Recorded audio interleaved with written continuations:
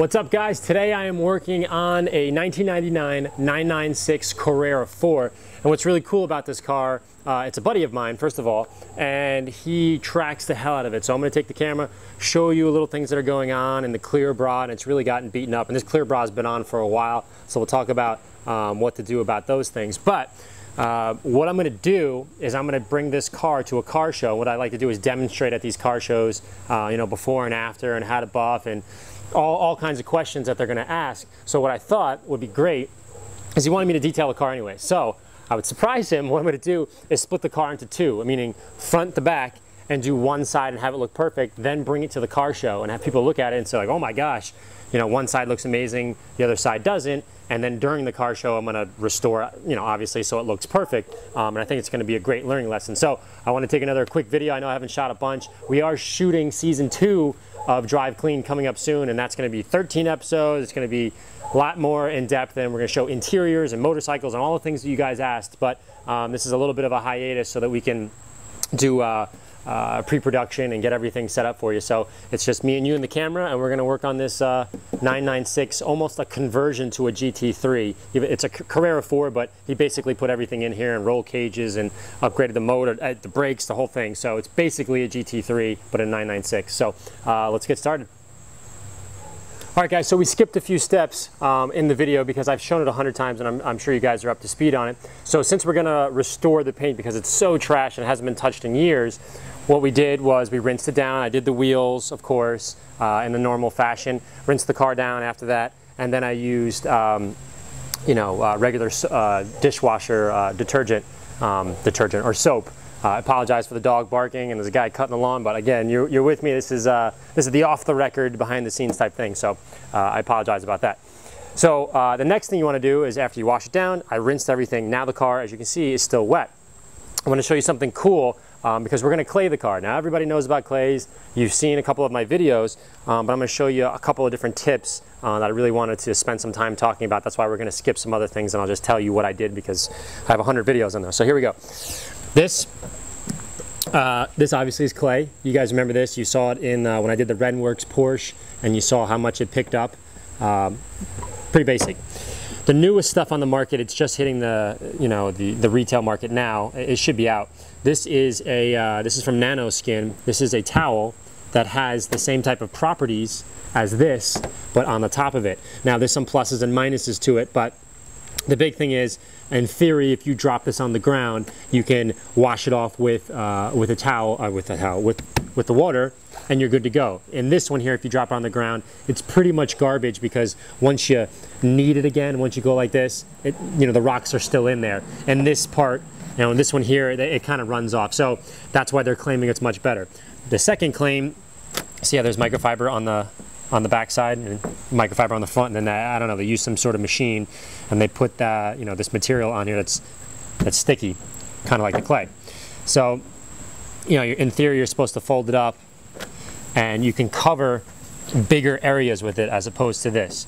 Now, if I'm doing a full restoration and, you know, I'm getting tons and tons of you know, time to do it and you know, getting compensated properly or whatever, I'm going to take my time and use this little tiny guy and make sure I cover every little square inch, because I do think the results are much better with this, just because it's more exact. Does that make sense? You know, this here is kind of a quicker sweeping motion. Like, look how much I can cover at once. Does it pick it up? Does it work? Yeah, it works, but just in my opinion, if I'm gonna be on a car for a long time, I still prefer this. Not to say that this is bad. It's just sometimes it's easier to get. You know, I can manipulate this and get this into my little. See, it's like a little finger spot, and I can get in here or whatever. This one is just sometimes a little bit bigger, but to each his own. It's still good product if you're looking to do something quick. And the other thing here is they made a Nanoskin cover for dual action polisher, which is also really cool. So if you have really heavy stuff, this is when I would use this, and I've used it a few times, and it in fact works. Now all three of these accomplish the same thing. Now they have benefits, like I said. You can drop this one, you can't drop that one. You know, this is with the machine. I'll use all of them. I think they're great. I'm kind of old school. I like the old school clay because I don't really have a tendency to drop it, and so a lot of the positive things about this and the negative things about this don't really affect me, if that makes sense. Next big thing hopefully the camera's still on, is I have my spray wax, right? So you hit it, and then you clay. No problem there, right?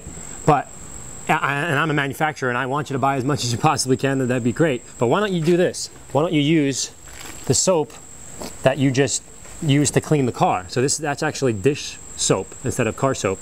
So then I use that as lubrication. What does that do?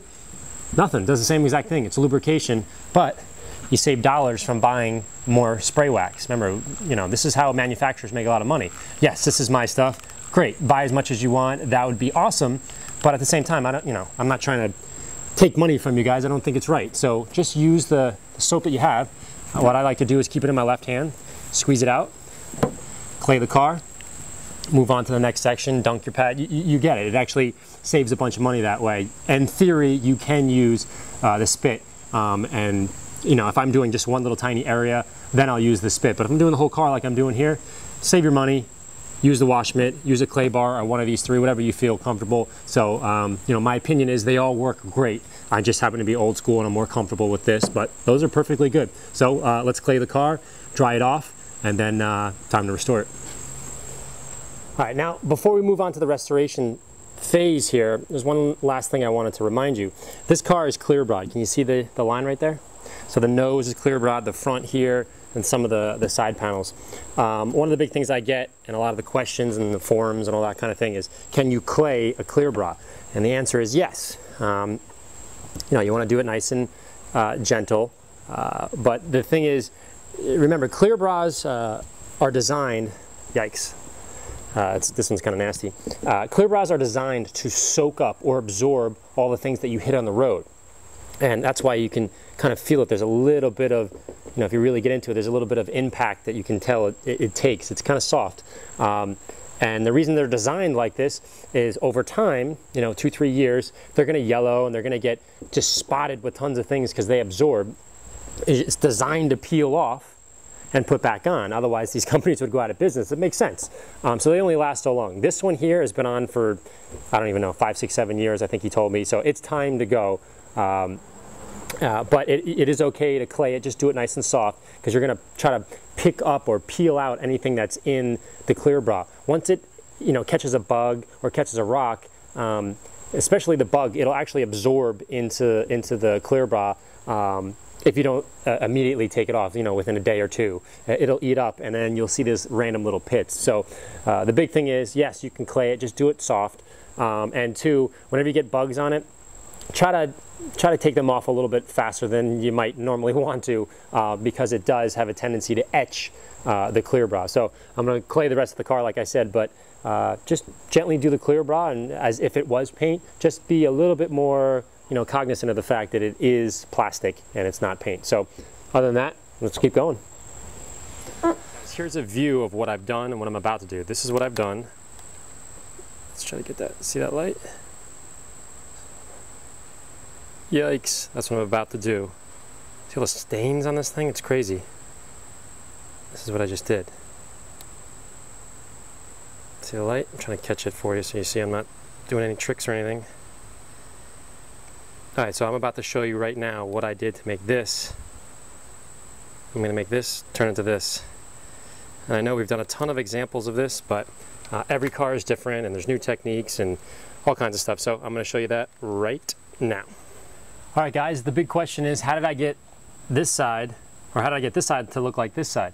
Now, what do I need to do is a few different things, and I wanted to talk to you about the microfiber cutting pads. Now, we've talked about that in the past, and I'm going to show you a few different things. I'm going to have to cut this up a little bit because it's going to be a little bit long, but it's more important to understand what's going on and how the tools have evolved. So the first thing is explaining what I did over here. What I did was use the microfiber cutting pad with specifically the fine abrasive paste from Sonax, which is very, very good. And then I did another section with the microfiber cutting pad that's Meguiar's, and used the Meguiar's correction compound, which is also very good. Now, I'm going to get super nerdy with you, so stick with me here. There's two different types of pads. Now, these are both microfiber cutting pads. Now, there's a lower step, which is the microfiber finishing pads, but for now, these are microfiber cutting pads, and obviously I've used them, and I was using them on this car. Now here's the difference. I'll hold them back here. Hopefully it's in focus. Watch. See the thickness? This is what's called open cell technology, and this is called closed cell technology. Now what's happened is there are two different schools of thought, and I kind of, to be honest with you, I keep flip-flopping back and forth, and I'm like, I'm not really sure which one, because some works and some doesn't. Like everything, there's not, you know, one product that fixes all. You're gonna need, especially if you're a pro, you're gonna need lots of stuff, and I'll show you what I have over here in a minute. But it's important to understand, open cell, I'll pull the camera in and show you, you know, I gotta pull it in close. They're literally open foamed cells. And what that does is it allows to dissipate more heat. And remember, we're using a dual action polisher here, either a Porter cable. In this case, I'm using the Garage. I've said before, has a little bit more oomph, a little bit more balls, if you will, more torque, what I need to correct these really, really bad paints. Now, for 99.9% of people, I think this is gonna be fine. And obviously I'm testing, and I know you guys are gonna shoot me a lot of questions, emails, where do I get them? Obviously I'm trying to build my, the right stuff, but I only make products, I feel like, that need to be fixed. And a lot of the compounds that are out there, including my big competitors, which they're really not my competitors because I'm not competing with anybody. I mean, I hope you guys buy it, but if you don't, that's cool. Buy Meguiar's, buy 3M, buy Sonax, buy, you know, Zymol, whatever makes you happy is cool by me. But in terms of the polishes and compounds, the big companies, you know, they've done some pretty good jobs. Meguiar's done great, Sonax has done great. So I'm, you know, big props to them. It's good stuff. But anyways, these are pads that aren't Meguiar's, and they're open cell technology. Like I said, it's a little bit safer and softer because it's open cell, so it doesn't get as much heat as, let's say, a closed. See how much thinner it is? See that? And what this does is I think it generates a little bit more heat, which in this particular case, that's the key, because I need more heat to correct this paint, because this is more of a pro job here. This one's pretty bad, and it's black. So that's kind of the difference between the two big different companies out there. Obviously Meguiar's, Big M on the back, and this one, you know, is a smaller upcoming company. For this particular job, I would choose the closed cell foam because of the heat, like I said, because I need a little bit more torque, a little more heat. And this one here, I probably use 99% of the time, and it's a little bit safer. All right, since I just flip the camera off and back on, the sun has just come out. As you can see, this is really bad over here. I didn't fix this section, but it's still in the shade, so it looks better, and then that's the repaired section. So just focus right here for a second if you could, and I mean, it's tore up. What I'm gonna do is move the camera, I don't know, somewhere where it's not so funky light, and I'm gonna show you, when I finish my last point, we talked about the open cell, closed cell, and the microfiber cutting pads, which are much safer because they generate heat in a very specific and, lack of a better word, safe way. This is the big jobber, and I put a little 3-inch on here just for picking up purposes, a little bit lighter. What this does is generate a lot more heat. I know we've talked about this a bunch, but what I'm going to do is move the camera, and I'm going to show you. I'll just do a tiny little section with this, and you'll see it'll get cleaner, meaning I'll repair it much faster. But if I put the light, which I'll show you, hopefully the sun kind of goes behind a cloud, I'll show you the little bit of swirls that it puts in. So the difference between, you know, one of these guys here and a dual action polisher, yes, it may take a little bit longer to do, but you won't get the time delay of repairing the swirls, like taking the swirls out. So it's kind of, like I said, it really bridged the gap between using one of the big boy, you know, rotaries and moving really, really fast and repairing fast versus doing a little bit slower, but anybody can really do this. So I'm going to show you a couple of different steps. I wouldn't normally do here. I'm only going to show you guys, so it kind of gets in there, and like I always say, it marinates a little bit, and you go like, oh, all right, I'm getting the philosophy behind you know, this new way of repairing a car, because you have to understand the old to understand the new. So let me move the camera and show you the old way. I'm wearing my Dylan optics. It's super bright right now. I'm going blind. All right, I'm gonna pick a spot right here because the sun, I'm gonna take advantage of the sun. I'm gonna do it right here so you can see it. And like I said, I'm gonna go old school.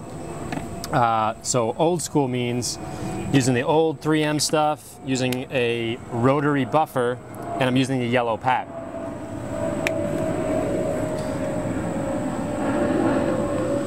Just a little dot right there. Try to keep it. That's actually a little bit too much stuff because all right, we go to 3.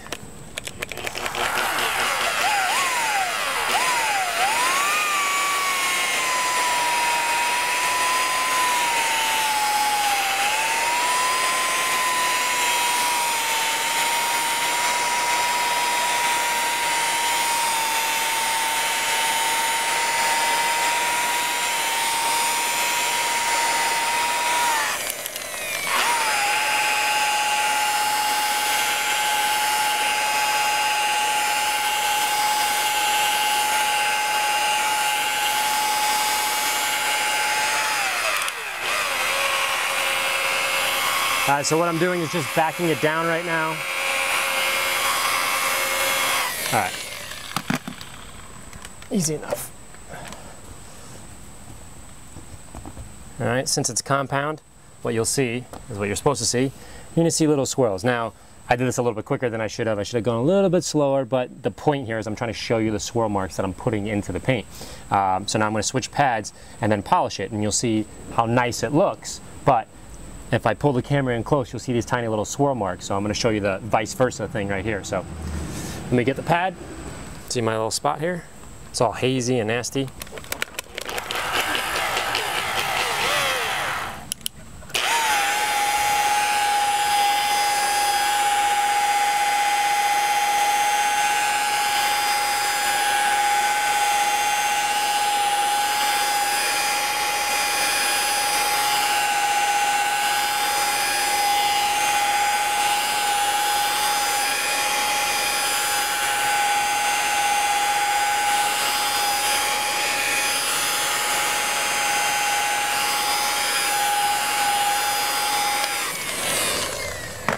All right, take this towel.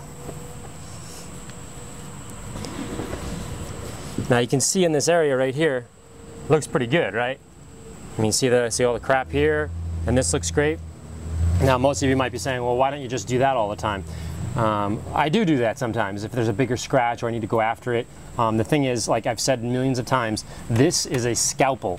This can be an amazing machine, but if you make a mistake, just like a scalpel, you're gonna go right through a bunch of tissue and it's not really good. So you need to kind of be, for lack of a better word, a surgeon with this one. You gotta be a pro detailer, you gotta be testing and playing and playing and playing. So I know that I can do the whole car with this and get away with no swirls because it's taken me, you know, X amount of years to do that.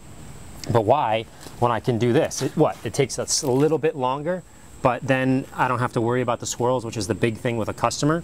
So I'm gonna turn this off and then I'm going to show you, I don't know, we'll do right here, and I'll use the microfiber cutting pad, and I'll do a little bit of a bigger surface, and show you that you can get the same results, but without any of the danger, which is pretty cool. Mind you, am I still going to keep this? Do I still need it? Yeah, of course, I'm taking out heavy scratches, but I'm a pro. Like, that's what I need. I need all the arsenal of things, all the ammo, if you will, to do a lot of different cars. If you're working on your car, dual action polisher all day long, microfiber cutting pad, end of story. Let's switch and I'll show you the microfiber cutting pad, what it's going to do right here. All right, well, I took a little break in between the last door and this one, and I wanted to do a spot right next to it, but it was just getting too hot. And as you can see, I kind of rigged up this little towel here to block, and I went inside and the paint is now cool, but of course I'm back in the sun. But I wanted to show you anyways, and in the sun is sometimes a better place to do it. So I have the panel I'm going to do right underneath here. I'm just trying to keep it cool, and I'm going to show you how to do it with a microfiber cutting pad. Now I've shown you how to do this on a few different cars. Remember that Ferrari that we did?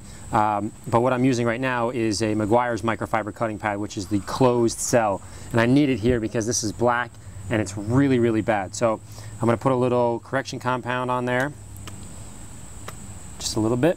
Let me flip this up. This is my little you know, on the racetrack, you ever see the tire covers on the tires? This is my fender cover for buffing. All right, so again, we're gonna work it in. You can put it on 2 and massage it in, or I'm gonna go right to it because it's getting really hot really fast. I'm on 5.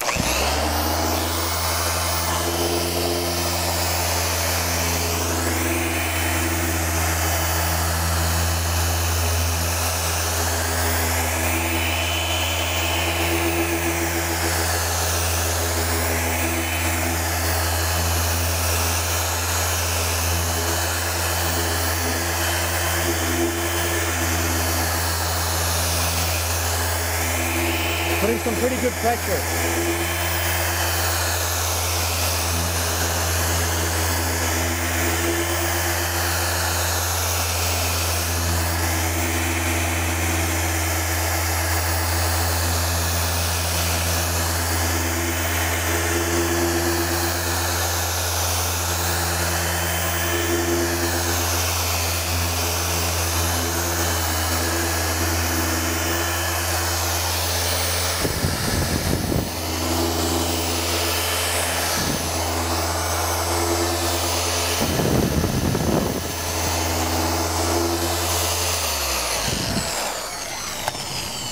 Now again, I have to reiterate that not ideal with the sun like this beating on it. I'd pull it inside the garage and do what I need to do and then pull it out here so I can take video, because in there is just too dark for the camera. Grab a microfiber towel. Ooh, it's getting hot. All right, now all the imperfections are gone. I'm gonna pull the camera in and show you. You're gonna see this little bit of scratches in the paint. I'm gonna put it back. We're gonna do the next step, which is with the green foam pad here, and then you'll see that pop out. So let me grab the camera and show you. All right, you see that? See those fine little marks right here? You want that. See, look around here too. You're looking directly in the sun. This is a sun mark. But if you look here and all around here, you can see it's a little whitish. That white is what you want. That means that's the haze that they say, oh, that, after you compound there's a haze. That's the haze that you're looking for. So it took me a while to figure out that that's what you want. So let me back out a little bit. And don't look at the sun here. That's going to look like there's a swirl, but there's not. That's why you don't want to work in the sun too many times. You want to pull it out in the sun when you're done. But so anyways, this overall haze that you got going here, that's what you want. All right, now to get those little haze marks out, now you're just going to take green microfiber pad here, and you're going to use a little polish and basically polish that out. It's going to look amazing. So let's do that real quick. Again, I have to keep reiterating, not cool that we're in the sun right now. Repetition is the key to success here.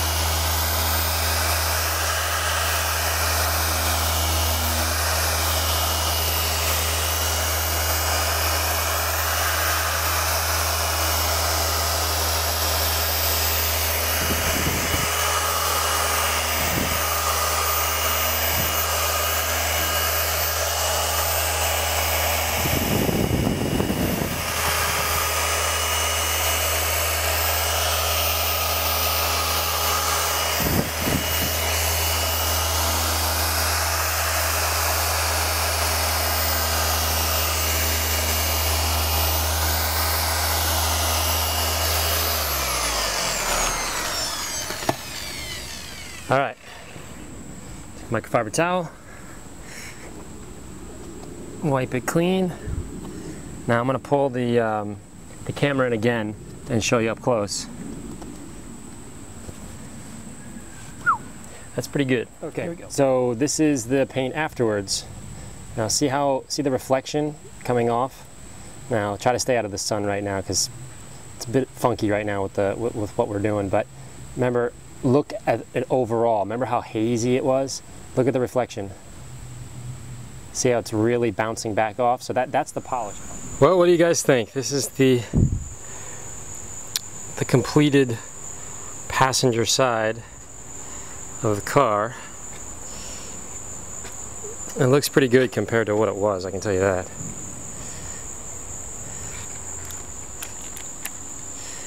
see. There's the nasty side. Again, it doesn't really come up on camera, but if you look somewhere up in here, see how it's very foggy, and see how this tree over there is green. I come over here, see how it's white, green. That's sort of the depth. I mean, there's a lot of other things going on in here. I mean, look at that. This is the side I haven't done, obviously. I mean, just wazoo. Crazy. And we'll go to this side. Oops. Tripping. There it is. See how it's... There you go. Sometimes it's hard for it to catch. Two lights, how about that? See the difference? Versus, we'll walk around. Yowza. So, massive difference. I'm going to back up. So, there's what I did. Split the car into two. Now that I need the sun, it's not out, but the left side over here I just completed, and I'm going to do the rest at the car show and demonstrate for people and have them, you know, practice. But let's see if we can get a better view like that. See how it's very green and brilliant. Depth. Not so deep. See, it's a little bit hazy or white. I call it white. This is what it looked like, and as always, shoot me emails, but before and after, right there. Thanks, guys. Bye.